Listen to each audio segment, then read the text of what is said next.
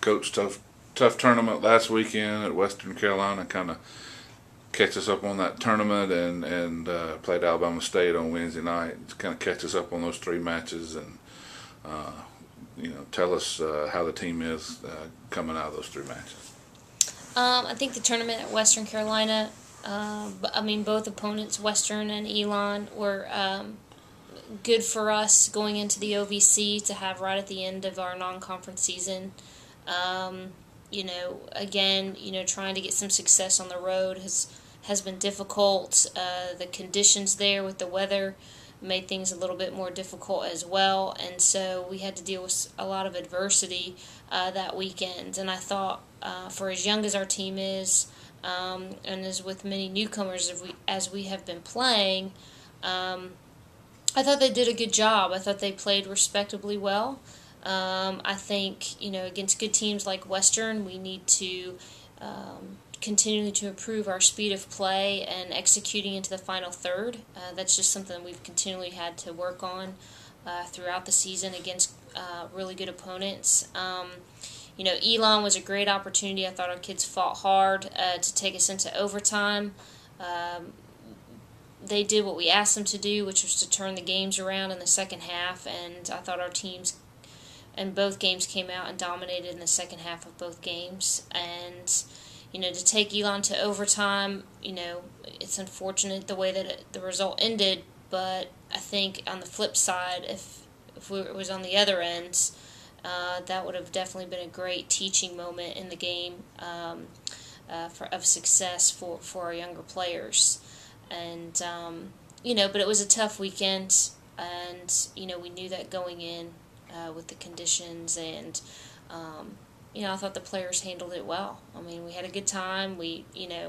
On the road is always an opportunity for a team to build its cohesiveness, and so they did a good job of that.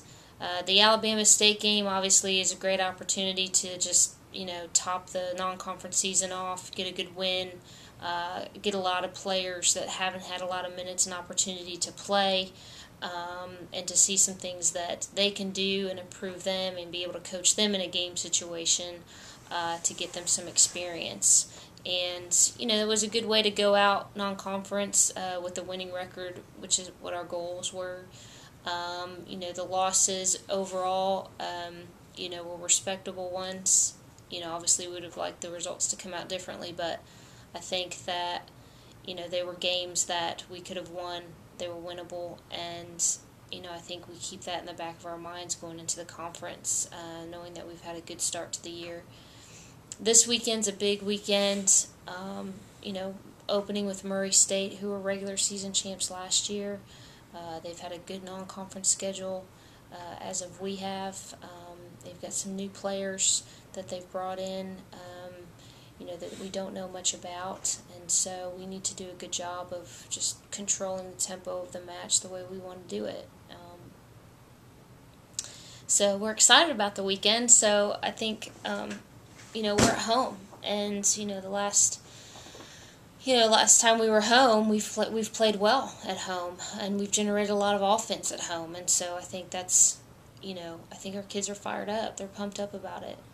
Very important. You got Murray State, and then on Sunday, UT Martin. So it's two upper-level teams in the league that you got at home to play this weekend. Well, they're both respectable sides. They both have had strong non-conference schedules. They've both been staying in games as of recent, and I think we're always at an advantage at home. There's always a home advantage in a lot of ways, and so those teams that are on the road like that, they have to play up to that. And so we have to make sure we capitalize on our opportunities. We don't get complacent, and we get hungry for that regular season championship. And we're going to just have to take one game at a time over the weekend.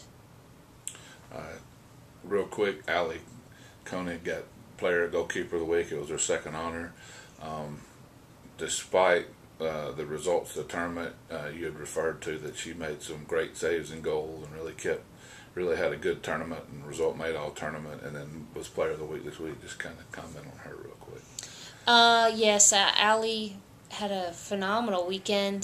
As I said earlier, with the weather conditions as wet as it was, she did a very good job of holding on to the ball. And, we saw some sloppy goalkeeping generally at the tournaments, balls being dropped, things like that. And some of the balls that she held on to, that you would tend to see a goalkeeper in those conditions not hang on to at times, and it get a little sloppy. She did a very good job of holding onto the ball. She came up big a couple of times on set pieces, punching balls out of traffic.